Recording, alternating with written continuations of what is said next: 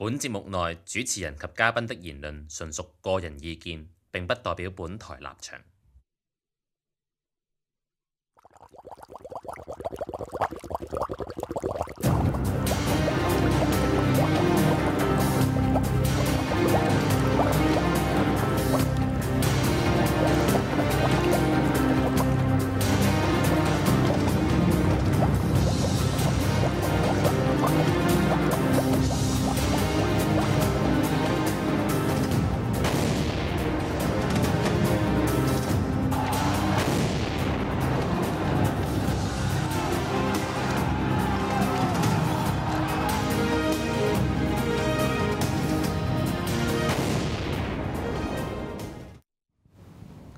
Okay, welcome back to the third part of the fourth episode of the Boiling Point. And well, to begin all things, first of all, I need to tell you guys the legendary Nokia 3310 is out again. So it is the it's the legendary most tough phone ever, and it was actually, there were photos about, people throwing the phone, the 3310, the old one, during the some kind of demonstration, and it managed to hit someone and to injure them. So I don't know. I'm looking forward for the police or whatsoever to claim it as mass destruction again. So the MJ. New 3310, good MJ. stuff. Not doing. Listen. Yeah. How much have they paid you? Come on, it's the Nokia. Okay, just remind me of the old days. Okay, so back to the subject again. Wow, I didn't realize that we had a sponsor. Until now. I hope so. Nokia, please sponsor us. The picture one. Can you show us the P11, please? The picture. It's about, so the follow-up about the last assembly of the policemen in Hong Kong. So it's about the Hong Kong police has triggered the Jews and the German, and it's already some strong feedbacks from it's a backlash. They use the word really straight wordings, backlash. So in the during the assembly on last week, I believe, and can you show us the P12? Thank you. So it's actually it has gone globe. So please read the subtitles, but it is in Cantonese. Anyway, it's about this guy who is a spokesperson during the police assembly. Can I translate that? Yeah. We are Jews. We are being persecuted. We're being harmed by the German Nazis, aren't we? Yes, thank you. It's pretty accurate. And yeah, so it is... oh, really? I didn't realize this is the exact wordings. Exact wordings of what they said. And what the police... they were agreed by thousands or not 10,000s of yes, and they're screaming, they're clapping, they're cheering. Has this guy been identified? Has he apologized or anything? No, but apparently the authorities and the police department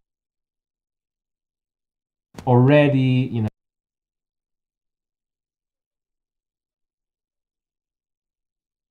avoiding all kinds of consequences, all kind of responsibilities. Yeah, definitely. Just because they messed up yet another time.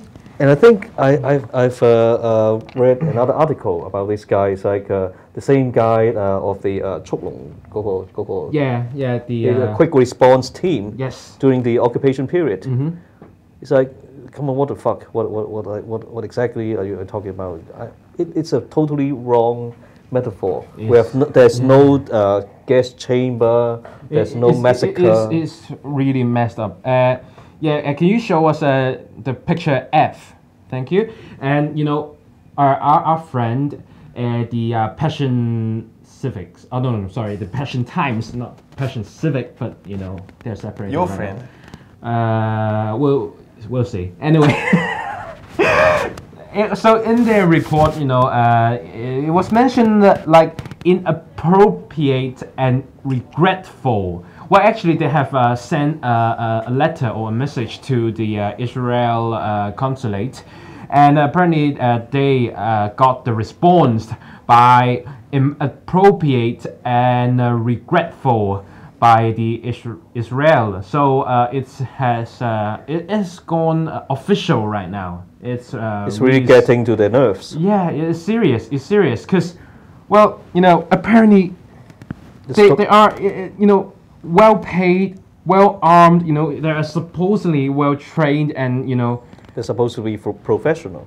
Yes, you know, they beat the crap out of a neutralized person, well, with his handcuffs on, and you know the 7 cops has been convicted, and they have been sentenced and sent to jail for 2 years, and they could actually keep their benefits and benefits and pensions, you know. And can you show us the picture P13 picture, please? P13 唔該。 Yes. So this is the official response for the German consulate. yes. So you can see that it is totally not acceptable. In short, so the comparison in the last paragraph, the comparison between the Jewish victims of the Holocaust and police officers convicted for an abuse of power is utterly inappropriate. I think it's pretty intensive in terms of you know official wordings of a consulate general, and it's from the consulate general himself. So can you show the P14? Yes, thank you. So this is another thing. This is our alleged co-counsellor Kāng Chong-tai, and he actually, well, I've no other ways to present this thing, Ben. I know, because they are the first to, you know, follow up the whole thing. So I'm just trying to be fair here. And so the Passion Civics, they sent a letter to the German consulate stating that the issue of the police having their, you know, inappropriate wordings and stuff during the. So can you show us the P152? Yeah, so that's another page. Yeah, just okay. Another page, and you know, stating, you know, the facts, and trying to make them. So right after the police made that kind of statement, yeah. Civic Passion, Kāng Chong-tai actually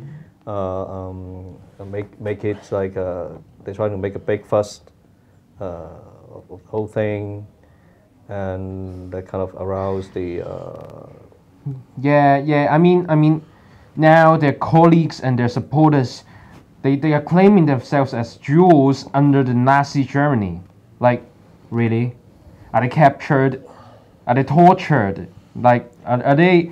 Did they work 20 hours to their death just for, you know, just for the sip of congee with their families in the chamber, and you know, like when there's a RSS and telling them that they're going to take a bath, but they're in the it's like victimizing the gas off chamber. Really? It's like victimizing oneself is already bad enough, and in this case, it's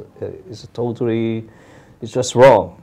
I mean, you know, no one would, you know, put them as I mean, they have the guns. Yeah. They have the guns, and yet they're victimizing themselves, like they are as the oppressed. And of course, there's pissing everyone off, pissing off the Hong Kong people. Anyone with brains would the Jews, do that. Anyone with Germans. Really simple idea, just some kind of simple idea of the you know, history, won't say something like that. I don't know. They're totally clueless. I mean, I mean, it is a pretty well known fact Yeah. that the majority of the Hong Kong police force are actually made up of people who are not academically achieved. Well, Right. it's not about academic, right? It's about something about right and wrong, and something which is bad, supposed to be bad. I mean, and good. they have no idea what the history is about. I mean, of the Second World War period. It is brutal. What kills me? What kills me is there are some real supporters among the mass. It might be a niche, but there are some people. So sometimes it's killing me. Because It's killing me. well, it's actually explainable because they have all these housing Yeah. allowances, all these benefits. These are all at So stake they are well from the- paid for it. from their point of view. They are well paid for it, and they bid someone out just because they are happy with it, and they've now victimized themselves, Just because they don't want to lose their benefits. and they got better and better paid, and they got better and better armed. So this is pretty much the case right now in Hong Kong. My gosh. So what else are you covering today? Yeah, so for another case, can you show us the J644? Is this some kind of code? J6, some kind of 644 picture. Wait.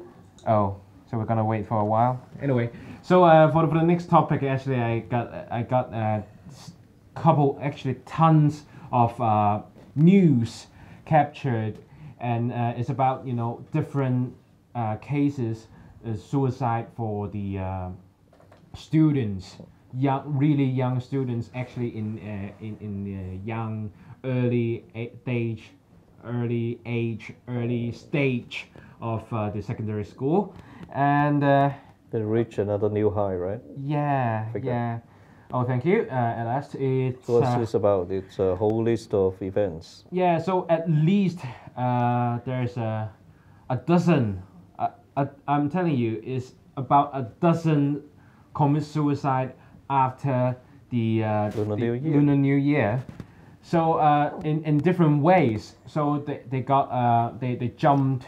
They jump to the deaths. They jumped to deaths, and they hung. Someone managed to hung themselves, and different jumps, and one foreign ethnic, foreign raised local, and he jumped in the Times Square in Causeway Bay. In Causeway Bay. 15-year-old foreign nationality because of his schoolwork. School problems, I think. School problems. It's in the 17th of February. So what was his nationality, do you know?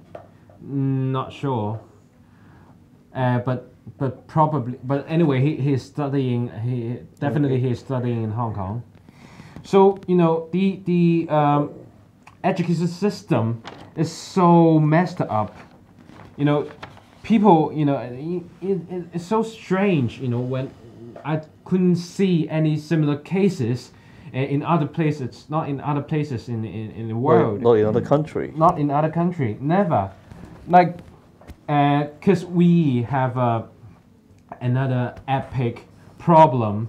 Yeah, we can get rid of this picture. This disturbing. 可以唔使睇呢張相字先啦。 Thank you. Thank you. It's about the TSA, isn't it, Julian? It's TSA.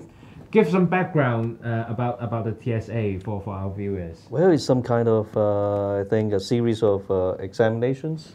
Well, it's supposed to be some kind of examinations to evaluate or to test the so-called the ability of the students of Hong Kong. But As we don't have enough of those. yeah, It's like because first of all, actually, at the 6th grade of the primary school, we're gonna take another exam, and it's public exam, and it's going to decide which secondary school that you are going for to, and it is a public exam apparently. And after that, you're gonna take the TSA when you are in the early days, actually in Form 3, that is the 3rd year of secondary school, which is I don't know. It seems like it's not.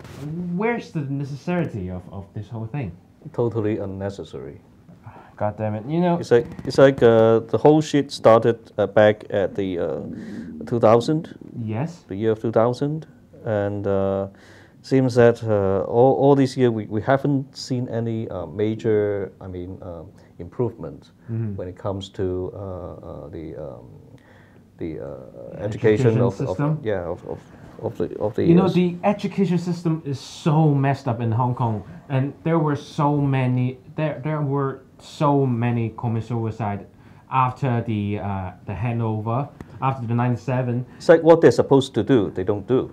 Yeah. And what they're not supposed to do, including some brainwashing, the national education thing, and to teach in they teach the kids to weep right in front of the flags, that kind of shit. I mean, all these unnecessary stuff, they just keep on going.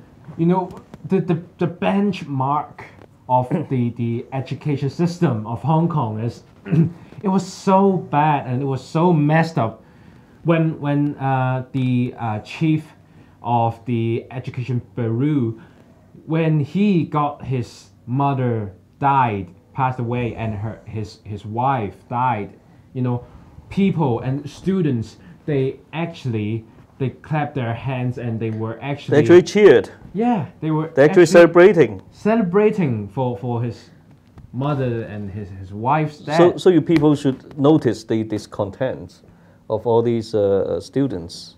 So you know, there were just too many pressures on the students right now. You know, for the schools, because the TSA, the results of the TSA, the stats will actually being public, and you know, the schools are really being triggered by the stats, and you know, some school managed to quit, but some not, and most of the school they keep inside the league, the TSA, and they're trying to, you know, whipping their students to do, you know, studying, tons of preparation, tons of mock exams during their time at the first 3 years of the secondary school. It used to be some kind of honeymoon state of